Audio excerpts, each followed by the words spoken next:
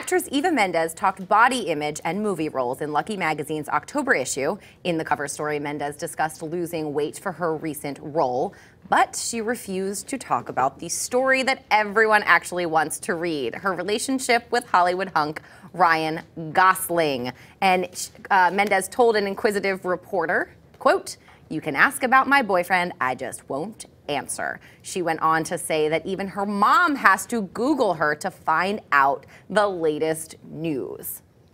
How do you feel about the pairing? I like that her mother is Googling her as well. We're both me and her mother have something in common. We're constantly Googling Eva Mendes. It's the sexiest couple in Hollywood. Absolutely. Yeah. I don't know why she won't talk about it, though. I think it's great that she won't talk about it. Doesn't it give people, I think we're moving into a different age of celebrity where people like to know that they're celebrities, keep things a little more private. People want less of the Brangelina.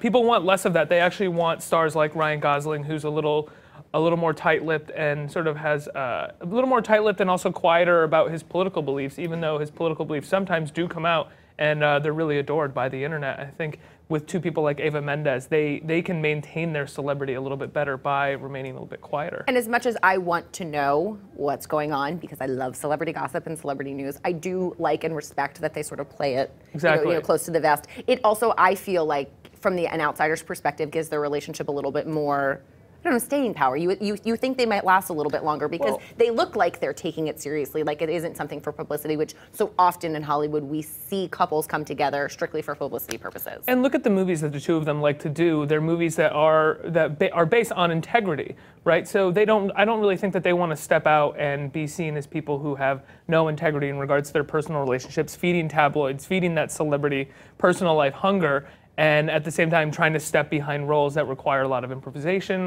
require a lot of realistic sort of nuance and performance, and then at the same time offset be these sort of catty celeb feeding tabloid magazine couple.